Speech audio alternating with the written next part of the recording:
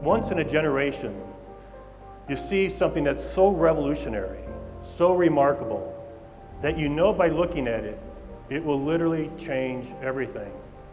And we all know that Dream Chaser is that revolutionary product. What do you say to a group of people who've actually done all the work, who've put in the hours, who've put in the blood, sweat, and tears to make something like this happen, other than just say thank you? You guys have done an outstanding job. This team here that's worked and has their fingerprints on Tenacity, you should be proud that you're bringing back winged space.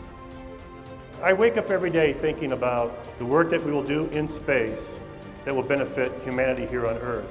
And it starts with the introduction of this revolutionary space plane.